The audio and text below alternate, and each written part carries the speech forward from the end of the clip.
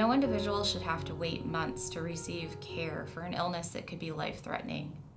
Since living in western Nebraska, it usually takes about 2 to 3 months to get an appointment with a doctor that you haven't seen before. I would love to have my therapist be able to prescribe my medications. I feel like it would be more accurate, more efficient, and I would have a lot more comfort in knowing that that individual who truly knows me and that I've been able to trust and open up with handled my medications that do affect, you know, my body, my chemistry. I think that's huge. In the rural areas of New Mexico, the problem is enormous. And it is those areas where the prescriptive authority for psychologists hasn't merely been helpful, it's been essential. And psychologists not only treat and evaluate those patients, but have shortened the waiting time to see a prescriber and have given prescriptions that would otherwise be unavailable. I went to medical school. I spent 4 years in medical school. I spent 3 years in residency. Unless you do that, you don't know how to prescribe. And there's no evidence to support that. And so we believe in evidence-based medicine, right? We should also look at evidence-based education and determine the weight of that. For prescriptive authority for psychologists, it's a postdoctoral master's degree. Very rigorous education. Many of them will say that they really like having the therapy and the medication management by the same person. And they feel like the medication is being more closely watched.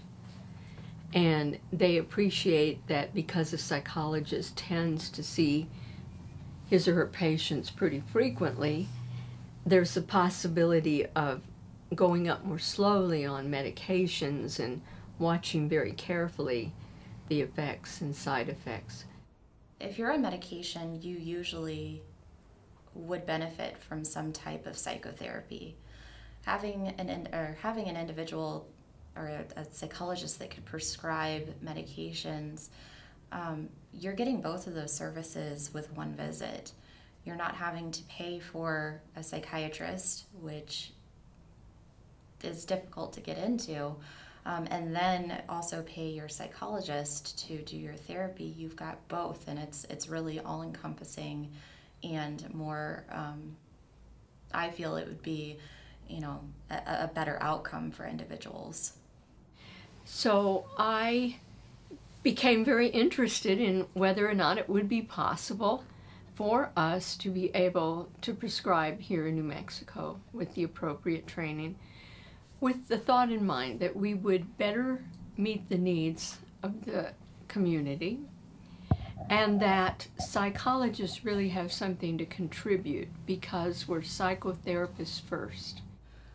At least with a psychologist, you have more options, and it definitely is important that you have that relationship and that therapeutic relationship with your psychologist that you're going to see so that you can trust and open up to them.